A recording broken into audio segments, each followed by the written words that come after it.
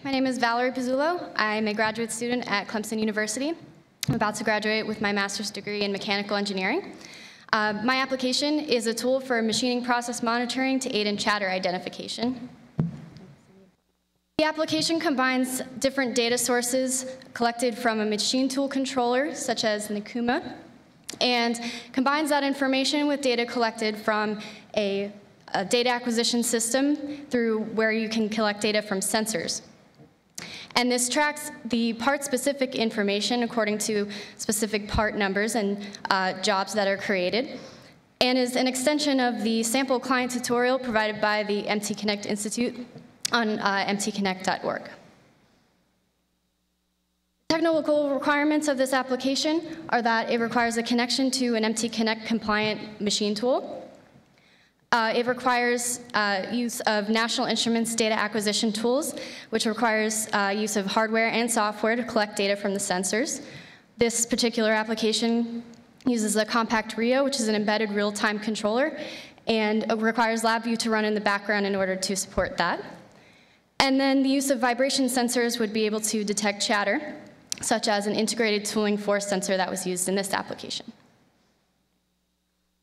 The benefits are that you can integrate data from different proprietary sources in one common location, and this helps you provide early detection of destructive machining conditions that could reduce part quality and increase costs of replacement parts. The application itself is an easy-to-use graphical user interface on a familiar Windows platform, so this is very easy for an operator to become familiar with it, and can be customized for use of any sensor applications that you may require due to the customization of the compact RIO itself. So I'm going to show a video of the application. The user can start by clicking Start New Job and scan in a part number that will be tracked along with the job number so that you can keep track of part-specific information. And you can choose where to save this file. Then you can connect to the agent, and the agent structure will be shown, and you can click and drag into a list or into a plot, and all of the data that's collected in the list will be saved in the same file. You can get information about any data item that you desire about your machine.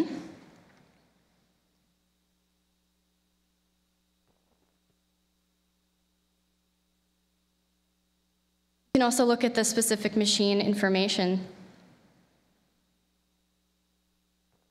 And then once you start the data acquisition process, the application reads in the sensor signals. So we can look at these force signals in the time and frequency domains. And you can also monitor the tool temperature.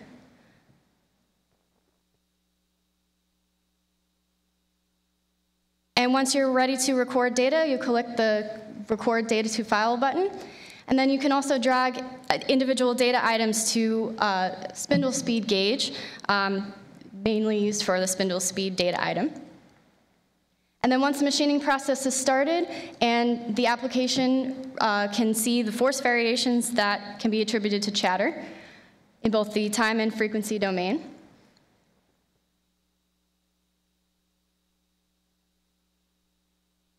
And then you can coordinate where chatter could have occurred on the part using the MTConnect data gathered from the machine tool. And then you can look at what parameters could have caused chatter to occur. And all of this information is saved in one location according to the part number. You can clear items when you're done using the application, or if you would like to include different data items. And then you can also disconnect from the agent to either connect to another agent or connect to the same agent again. If you want to start a new job, you just click the Start New Job button again, and then it increases the job number. It keeps track of how many jobs have been performed. And then the file name also updates according to the part number as well.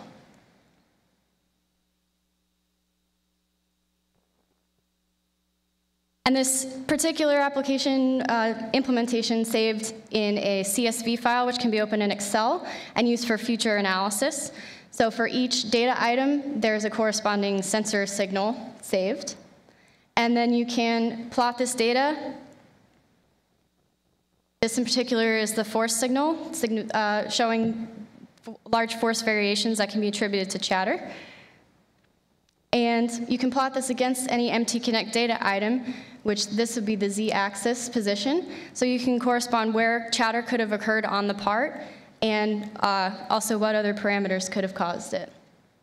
You can also monitor the tool temperature for tool wear applications, and then also correspond that with the MTConnect data items, such as the X position, see what the tool temperature was doing along the cut.